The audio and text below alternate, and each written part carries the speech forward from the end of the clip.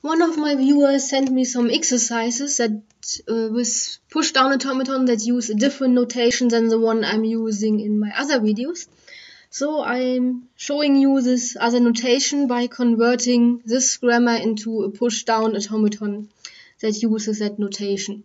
So I'm starting with 3 states, which are Q0, Q1, and Q2, while Q0 is the initial state and Q2 is the final state. Now there's a transition from Q0 to Q1 where we push something to the stack, and namely the start symbol and a dollar, which here is the bottom symbol of the seller. And well, we start with an empty stack, so we have to push that first, and then there's another transition from Q1 to Q0 to Q2 where we pop those seller bottom symbol. Now there is, for every terminal symbol, there's a new state. So there's one state for the A, one for the B, and one for the C. And they are all constructed in the same way. There's a transition that pops the A from the stack, and if that's done, there must be a symbol, there must be an A read from the input string, and that's the same for every one of those 3 states. So for the B state, we have to pop a B from the stack and read a B from the input string, and for the C the same. We pop a C from the stack and we read a C from the input string. And now there is, for every one of the 3 non-terminal symbols, there's another state. So there's one for the B.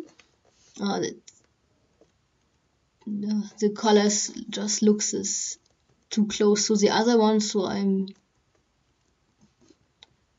this one looks different enough, I guess. So there's one state for the B, one state for the C, and one state for the S.